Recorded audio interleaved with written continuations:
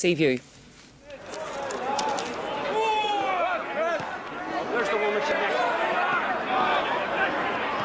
Hunter. Now Casey knocks one forward for Gary Haylock. Good ball for Haylock. A little touch. And it's just gone in. Nice throw, headed away by O'Brien. Back to Carlisle. McKeown needs to make sure, headed on by Kennedy.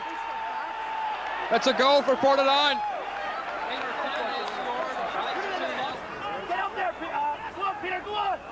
Flick on for Kennedy.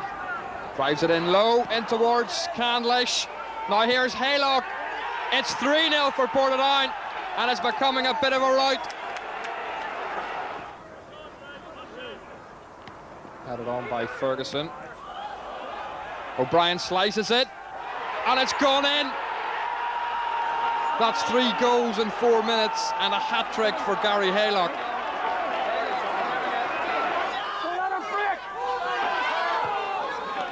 Dwyer, back pass all the way to McKeown. Haylock pressurising.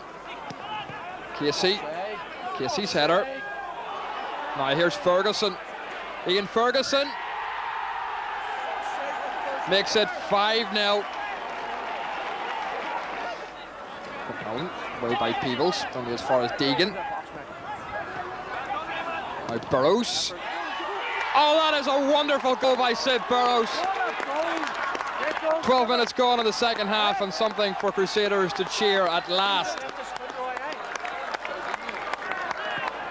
Crusaders haven't cleared the danger yet. In by Casey, hangs in the air. McKeown has to make sure. He's missed it. And it's another goal for Portadown. It's Gary Peebles this time.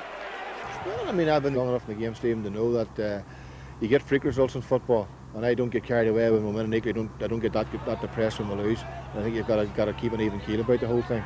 And as I said, as far as we were concerned, Saturday's result was a bit of a freak.